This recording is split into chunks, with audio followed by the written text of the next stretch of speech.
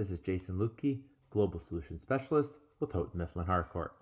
And today we're going to talk about how we complete assignments that our teachers have sent out to us.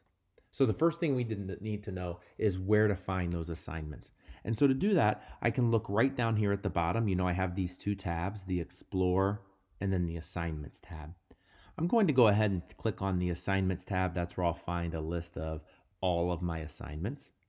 And as I look through here, you can see I have quite a few assignments on this list. Okay, and so there's some more information that you need here. First of all, this first column is going to give me my due dates. Okay, and I can rearrange how this is organized by clicking this arrow here. Okay, and so if I click it a couple of different times, it'll bring up those assignments that are due relatively soon to the very top.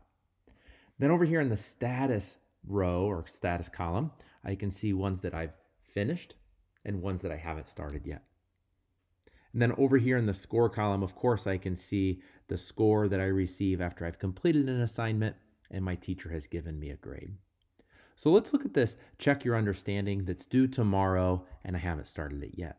I'm going to go ahead and click on that, and all of these are linked. It'll take me directly to the assignment.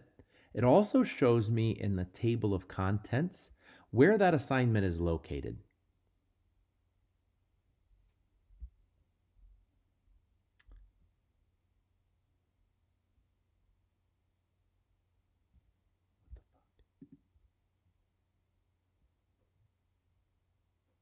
Okay, scratch that.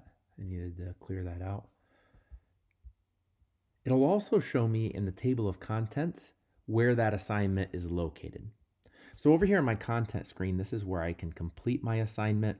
I always want to make sure that I check first to see if I have any directions. So up here in the second level of toolbars, I can see I have an I, that's my directions. If that is colored blue, then I know I need to click on that. And here I can see that my teacher wants me to complete this by Friday. Okay, so let's go ahead. And as I go through this assignment and I click on each one of the answers, so in this case, I'll click, let's check A. This is intended to be a formative assessment, and I know that because I have this check button down here. So if I click on check, it's going to tell me in this case, that's not the correct answer. So then I'll have to try again. And then I can try to pick a different answer. So let's try C and see if that's the correct answer. So you can see here, I really am checking my understanding. I want to make sure that I know and I understand the different parts of the story. I got that one right. As you can see, I have multiple questions here. I've already answered this one. As I move on to number 3, let's try this. And now try here. Looks like that's the right answer. When I've finished, I can go up here and I can check the complete button.